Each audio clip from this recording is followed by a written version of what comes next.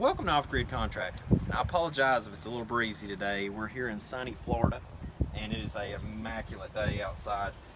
What I want to share with you here is our new standard tiny house install, with the exception of the upgrade on the battery bank and the inverter, a little larger than our normal install. But these are upgrades. I want to kind of share this because this is upgrades that you can do, and at the end of the day you can have pretty much a normal house install in a tiny house. The only accommodations is you have to have a larger shed box. If you want to check with Randy and them at Incredible Tiny Homes, or if you're building your own tiny house, you can contact us. We can help you with the specs on that. Also, we can get you a rack system for these new nano carbon type batteries, or if you want to build your own racks, it's the customer, that's fine as well. Okay, so with that, we'll begin at the very bottom. We have a battery bank here, 400 amp hour at 48 volt. Okay, so it's almost like having the Tesla Powerwall in your box outside. All right. Now the great thing about this is also it has all the additional protection. Not only do we coat these batteries, but then we put the protective covers on. This one will be back on here shortly once it's modified a little bit for all the extra connections. But this seals up the batteries and protects them. Not only that, but the lid. This is going to be anchored across once the house is moved again to its permanent location. But otherwise, that's good to go.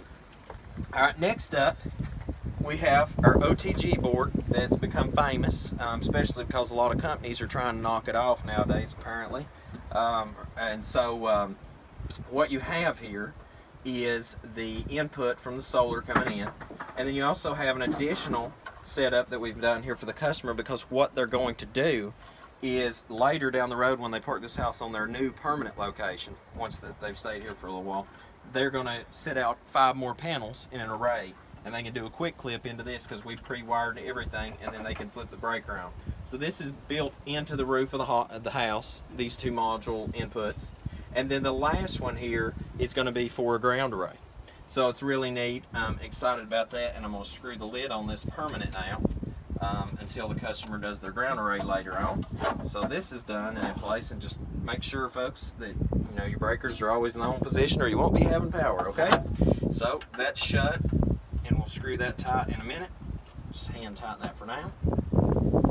Okay, and so then we have the Midnight Classic 200 charge controller, because we do have this solar array in strings of 5, and we have the standard solar array install that you can check right up here on the iCard, and you can see where we've done solar installs on shed roof before, because this is also a shed roof, but we're not going to climb on the roof today. The customer has 10 panels though, instead of the normal 6 that would come on the standard package. That was upgraded as well.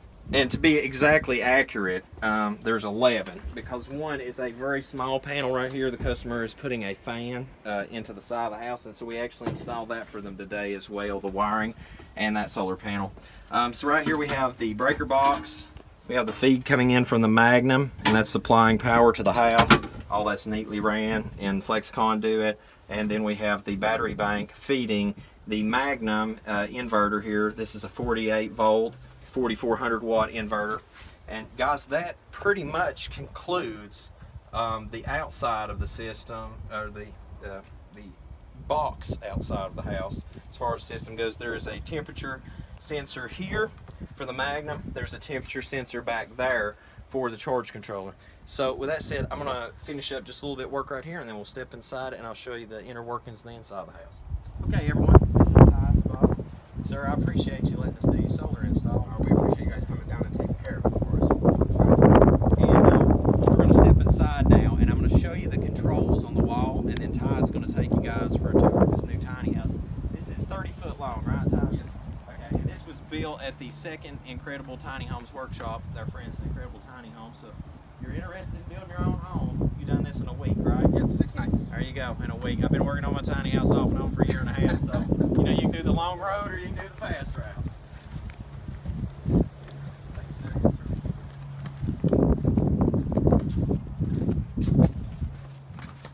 Okay guys, so as you come into Ty's lovely home, which I'm going to turn over the reins here in just a minute and he can take you through a tour, we're going to need some power for some lighting. So I'm going to go ahead and turn on the solar system.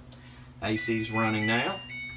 And here is the battery status state of charge monitor. So that'll let you know the battery power. And keep in mind, the nanocarbon batteries have a lifespan 44% more than standard AGM batteries. So you can abuse them and they'll still hang out with you. And this is the standard setup for the Magnum. We have these together, so it's a very small footprint, and you can keep an eye on your power at any given time. So with that said, guys, I'm going to turn it over to Ty, and I'll catch you at the end. Alright, so right now we're standing in the kitchen. We are still trying to move in and get settled, so we do have some things missing. But we got a full 30-inch range, exhaust hood. Refrigerator's missing. Would go right here, and also maybe a microwave. I don't want to say a microwave in front of the solar guy, but maybe a microwave will be running here every once in a while. So that's what's missing here. And then this is the living room. We've got the dual staircases with storage underneath. Got the TV surround sound system. We opted for some chairs instead of a couch, but we got the split AC unit up top. Ductless mini split. It's a 22.5 SEER unit 110. And then our ceiling fan. And then straight through here is the bathroom. Again, we're still moving in, so sorry for all the stuff laying around.